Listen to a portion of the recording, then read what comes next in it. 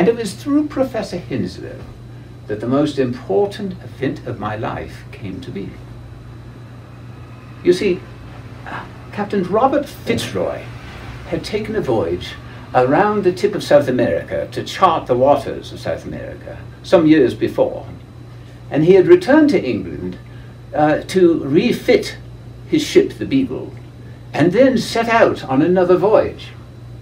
But while Fitzroy was going to be charting the oceans, he was looking for a gentleman naturalist who could also go with him to describe the natural history and the geology of the land.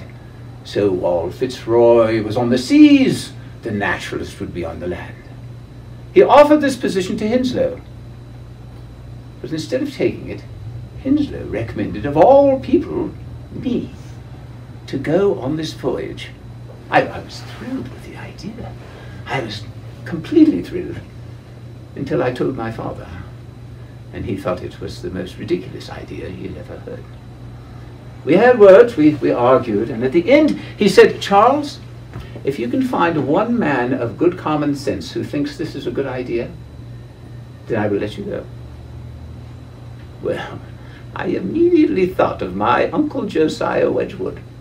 My father often said there was no man who had better common sense than Uncle Jos. So I ran to Uncle Jos's home, and I told him what the opportunity was. And to my great delight, he thought it was a wonderful idea. And I asked him if he would travel to my father's home and tell him so. And he did that very well. He took his carriage immediately. He drove the 30 miles and told my father this would be the making of Charles. Well, of course, at that point, my father could not argue anymore.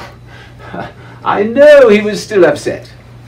So I said, "Well, Father, when I was at Cambridge, you grew rather upset because I overspent my allowance. I would have to be deuced clever to overspend my allowance 100 miles at sea." And my father looked at me and said, "Yes, Charles, but they say you are deuced clever." So even then he got the last word on me. I have always thought that here, this voyage, which was the most defining moment of my life, hung on two things. One was the willingness of my Uncle Josiah to drive that 30 miles to see my father. That allowed me to go. But there was one other incident, which I only found out about later, and that was the shape of my nose. For you see, Captain Fitzroy believed he could read the character of people by the shape of their noses. And he felt after our interview that my nose was simply not the right shape to indicate a man of the determination and genuine strength necessary for multiple years on the high seas. Now you must understand, he was right to be cautious. The former captain of the Beagle, before Fitzroy took over, actually fell into such despondency off the coast of South America that he shot himself. To be on a ship that long with a small number of men, often under trying circumstances, is no small thing.